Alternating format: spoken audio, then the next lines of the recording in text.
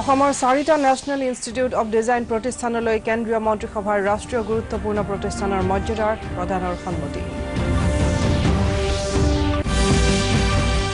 ভূটানৰ সৈতে দেশৰ অৰ্থনৈতিক সম্পৰ্ক সুদৃঢ় কৰাৰ লক্ষ্যৰে বাক্সাৰ ভাৰত-ভূটান সীমান্তৰ দৰঙাত মুখ্যমন্ত্ৰী সৰ্বানন্দ সোণোৱালৰ সীমান্ত বাণিজ্য কেন্দ্ৰ উদ্বোধন।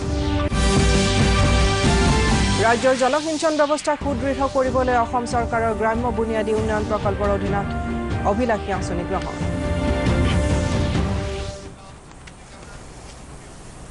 নমস্কাৰ, এতিয়া বিতং বাতৰি।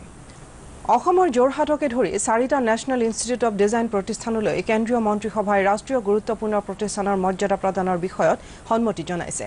কালি নতুন দিল্লীত কেন্দ্ৰীয় মন্ত্ৰীসভাৰ বৈঠকৰ পাছত ৰেল মন্ত্ৰী পীযুষ গোৱেলে সাংবাদিকক এই বিষয়ে জানিবলৈ দিয়ে। তেওঁ কয় যে ভাৰতীয় ৰেলৱেৰ বিদ্যুৎ যোগান অসম্পূৰ্ণ হৈ থকা ব্ৰডগেজ শাখাত বিদ্যুৎ যোগানৰ কাম সম্পূৰ্ণ কৰিবলৈও কেন্দ্ৰীয় মন্ত্ৰীসভাৰ অৰ্থনৈতিক পৰিক্ৰমা কমিটিয়ে অনুমোদন জনাইছে। আনহাতে পেট্ৰলিয়াম আৰু প্ৰাকৃতিক গেছ মন্ত্ৰী ধৰ্মেন্দ্ৰ প্ৰধানে সাংবাদিকক জনোৱা মতে কেন্দ্ৰীয় মন্ত্ৰীসভাই তেল আৰু গেছৰ অপৰম্পৰাগত হাইড্ৰকাৰ্বন উৎপাদন আৰু উৎপাদন বৃদ্ধিৰ বাবে উদগনিমূলক ব্যৱস্থা গ্ৰহণ কৰিবলৈ নীতি বিষয়ক গাঁথনিলৈ সন্মতি জনাইছে। जो रेम्यूनरेटिव है 52.43 बी हैवी से जो एथेनॉल बनेगी, जिसकी प्रोत्साहन हम लोग बढ़ाना चाहते हैं, लोग शुगर कम उत्पादन करें, देश की जितना शुगर केन उपज हो रही है उससे जितना शुगर बन रही है, ये शुगर सरप्लस हो रहा है। इस सरकार ने 4 नए NIDs को लगाने का फैसला किया। एक NID विजयवाड़ा अमरावती, एक NID जोरहाट आसाम, एक NID भोपाल मध्य प्रदेश और एक NID कुरुक्षेत्र हरियाणा। अब इन चारों NIDs को इंस्टीट्यूशन ऑफ नेशनल इम्पोर्टेंस का दर्जा दिया जाएगा और जो प्रधानमंत्री नरेंद्र मोदीয়ে স্বচ্ছ ভাৰত অভিযানক স্বচ্ছতা হি সেৱা আন্দোলনৰ লগত জড়িত হৈ দেশবাসীক এখন স্বচ্ছ ভাৰত গঢ়াৰ কামত অংশীদাৰ হ'বলৈ আহ্বান জনাইছে।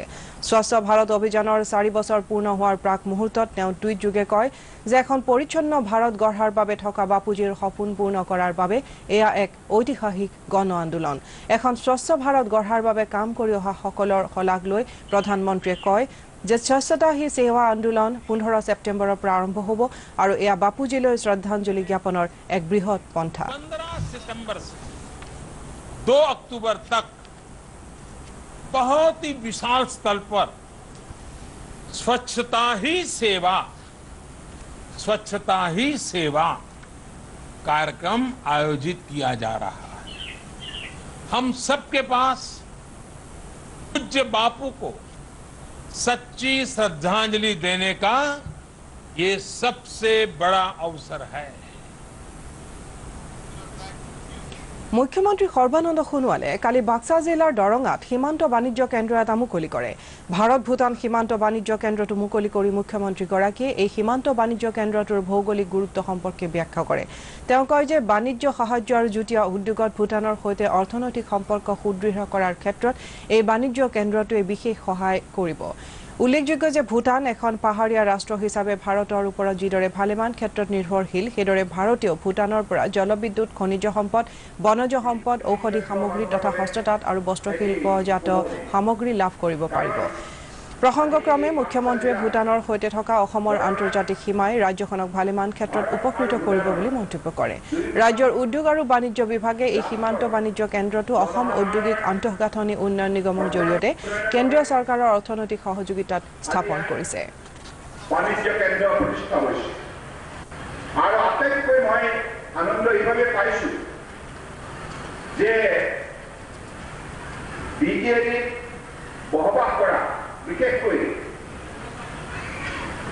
ওদালগুৰি, বাক্সা, চিৰাং আৰু কোকৰাঝাৰ এই 4খন জিলাৰ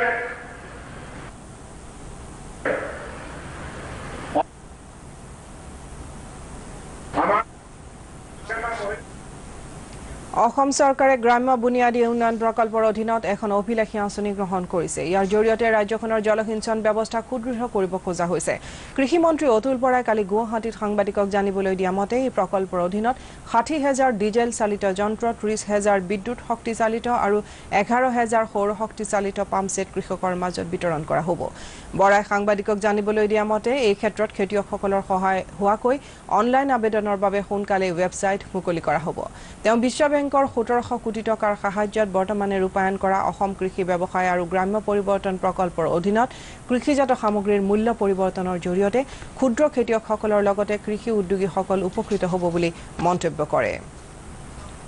কৃষকে যাতে অনলাইন সুবিধাৰ জৰিয়তে সহজতে আবেদন কৰিব পাৰে, এইটো অতি প্ৰয়োজন আৰু তাৰ কাৰণে আমি প্ৰচাৰৰ কাৰণেও কেতবোৰ ব্যৱস্থা গ্ৰহণ কৰিছোঁ, এৱাৰনেছৰ কাৰণে আমি ব্যৱস্থা গ্ৰহণ কৰিছোঁ আৰু তাৰ বাবে এটা ৱেবছাইট ডিজাইন কৰা হৈছে। তো অতি সোনকালে এই ৱেবছাইটটো ৰাইজৰ বাবে মুকলি কৰা হ'ব। কৃষকক আবেদন পত্ৰ পূৰ কৰাৰ ক্ষেত্ৰত সহায় কৰিবলৈ প্ৰতিখন জিলাতে ইতিমধ্যে বেচৰকাৰী সন্থাক নিয়োগ কৰা হৈছে। আলফাকে ধৰি অন্যান্য উগ্ৰপন্থীৰ বিৰুদ্ধে অসম আৰক্ষীয়ে বৰ্তমানে চলোৱা তীব্ৰতৰ অভিযান অব্যাহত ৰাখিব বুলি আৰক্ষী সঞ্চালক প্ৰধান কুলধৰ শইকীয়াই কালি লখিমপুৰত ঘোষণা কৰিছে। আৰক্ষী সঞ্চালক প্ৰধানগৰাকীয়ে সাংবাদিকৰ আগত কয় যে ফেচবুককে ধৰি অন্যান্য ছ'চিয়েল মিডিয়াসমূহৰ ওপৰত আৰক্ষীয়ে চোকা দৃষ্টি ৰাখিছে। আৰক্ষী সঞ্চালক প্ৰধানগৰাকীয়ে লখিমপুৰ জিলাৰ আৰক্ষী অধীক্ষকৰ কাৰ্যালয়ত বিশ্বনাথ, লখিমপুৰ আৰু ধেমাজি জিলাৰ উচ্চপদস্থ আৰক্ষী বিষয়াসকলৰ লগত আলোচনা কৰে। আৰক্ষী সঞ্চালক প্ৰধানগৰাকীয়ে ইটানগৰত অনুষ্ঠিত হ'বলগীয়া উত্তৰ পূৰ্বাঞ্চলৰ ৰাজ্যসমূহৰ আৰক্ষীৰ এখন গুৰুত্বপূৰ্ণ বৈঠকত ভাগ ল'ব। বৈঠকত অসম আৰক্ষীৰ বিশেষ শাখাৰ এডিজিপি পল্লৱ ভট্টাচাৰ্যই অংশগ্ৰহণ কৰিব। শইকীয়াই জানিবলৈ দিয়া মতে বৈঠকত অঞ্চলটোৰ ৰাজ্যসমূহৰ সীমা সমস্যা আৰু উগ্ৰপন্থী সমস্যাৰ বিষয়ে আলোচনা কৰা হ'ব। উদয় অৰ্থাৎ ইউনিক আইডেণ্টিফিকেশ্যন অথৰিটি অফ ইণ্ডিয়াই আধাৰ পঞ্জীয়নৰ ছফ্টৱেৰ হেক কৰিব পৰা যায় বুলি প্ৰকাশিত বাতৰি অস্বীকাৰ কৰিছে। কৰ্তৃপক্ষই এনে বাতৰি সম্পূৰ্ণ অশুদ্ধ আৰু দায়িত্বহীনতাৰ পৰিচায়ক বুলি বৰ্ণনা কৰিছে। এটা বিবৃতিত উদয়ে কেতবোৰ নিৰ্দিষ্ট স্বাৰ্থজড়িত মহলে জনসাধাৰণৰ মাজত বিভ্ৰান্তিৰ সৃষ্টি কৰিবলৈ ইচ্ছাকৃতভাৱে চেষ্টা কৰিছে বুলি কয় যে এনে কাৰ্য একেবাৰে আশা কৰা নাযায়। বহুমুখী আধাৰ কাৰ্ড যুগুতোৱাৰ বাবে আধাৰৰ তথ্যপাতি অত্যন্ত সংবেদনশীল বুলি ওলোৱা বাতৰি ভিত্তিহীন বুলি উদয়ে স্পষ্ট কৰি দিছে। বিবৃতিটোত আধাৰ সম্পৰ্কীয় সকলো সুৰক্ষামূলক ব্যৱস্থা লোৱা হৈছে বুলি স্পষ্ট কৰি দিয়া হৈছে। প্ৰধানমন্ত্ৰীৰ উজালা আঁচনিয়ে গাঁৱৰ দুখীয়া মহিলাসকলৰ মুখত হাঁহি বিৰিঙাবলৈ সমৰ্থ হৈছে বুলি আমাৰ ৰঙিয়াৰ সংবাদদাতাই জনাইছে। প্ৰধানমন্ত্ৰীৰ সবকা সাথ সবকা বিকাশ ধ্বনিৰ অধীনত গেছৰ সংযোগৰ দ্বাৰা তেওঁলোক উপকৃত হৈছে। কামৰূপ জিলাৰ নগৰবেৰাৰ বিদ্যানগৰ গাঁৱত বসবাস কৰা প্ৰায় 1.5 শতাধিক অনুসূচিত জাতিৰ পৰিয়ালৰ অধিকাংশই বিনামূলীয়া গেছৰ সংযোগ লাভ কৰিছে। ইয়াৰ ফলত তেওঁলোক ধোঁৱাযুক্ত চৌকাৰ পৰা মুক্ত হৈছে বুলি হিতাধিকাৰীসকলে জনাইছে।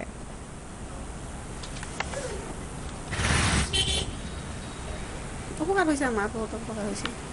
আমাৰ আগতে চৌকাত ভাত বনাইছিলোঁ, খৰি পোৱা নাছিলোঁ ইয়াৰ বাৰিষা দিনত বহুত কষ্ট হৈছিল আমাৰ। এতিয়া গেছ খোৱাতে আমাৰ কোনো অসুবিধা নাই, সোনকালে আমি ভাতখিনি বনাব পাৰোঁ।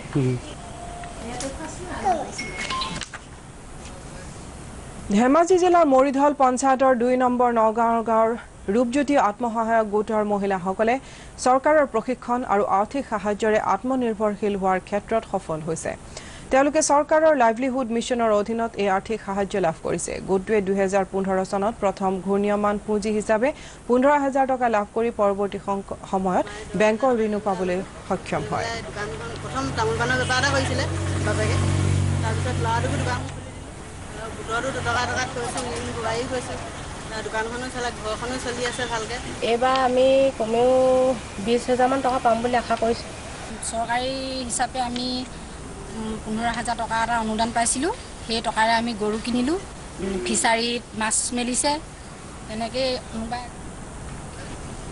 টাৱাঙত কালি প্ৰতিকূল বতৰৰ মাজত ইণ্ডো আছিয়ান ফ্ৰেণ্ডশ্বিপ কাৰ ৰেলী 2018ৰ ফ্লেগ অফ কৰা হয়। অৰুণাচল প্ৰদেশ চৰকাৰৰ উদ্যোগত আৰু কেন্দ্ৰীয় চৰকাৰৰ সহযোগিতাত ৰয়েল থাই এম্বেচিয়ে ভাৰত আৰু আছিয়ান দেশসমূহৰ মাজৰ 25 বছৰৰ বন্ধুত্বৰ বিকাশৰ অৰ্থে এই কাৰ ৰেলীৰ আয়োজন কৰিছে।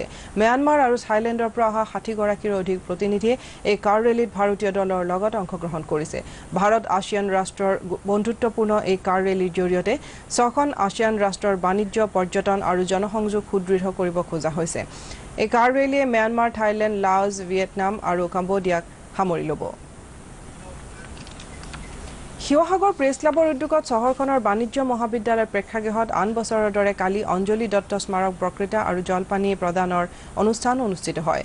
বক্তৃতানুষ্ঠানত বিশিষ্ট ঔপন্যাসিক মণিকুন্তলা ভট্টাচাৰ্য আৰু মনোৰোগ বিশেষজ্ঞ ডাঃ জয়ন্ত দাসে সাম্প্ৰতিক সময়ৰ গতিধাৰা আৰু যুৱ প্ৰজন্মৰ ভৱিষ্যত শীৰ্ষক বিষয়ৰ ওপৰত বক্তৃতা প্ৰদান কৰে।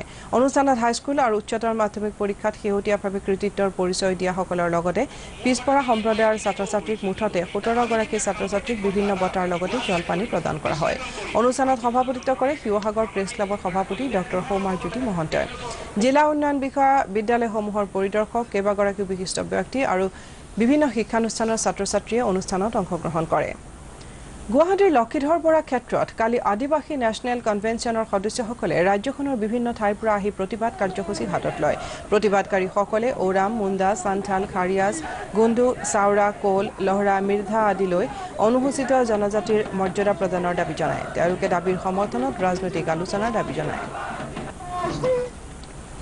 গুৱাহাটীৰ মাটি পট্টাকৰণ সংগ্ৰাম সমিতিয়ে কালি গুৱাহাটীৰ জিলা পুথিভঁৰাল প্ৰাংগণত মাটিৰ পট্টা বিচাৰি প্ৰতিবাদী কাৰ্যসূচী ৰূপায়ণ কৰে। তেওঁলোকে ৰাজহ চক্ৰ বিষয়াক দিয়া স্মাৰক পত্ৰযোগে তেওঁলোকৰ দাবী পূৰণৰ লগতে দুৰ্নীতিৰ বিৰুদ্ধে প্ৰতিবাদ জনায়।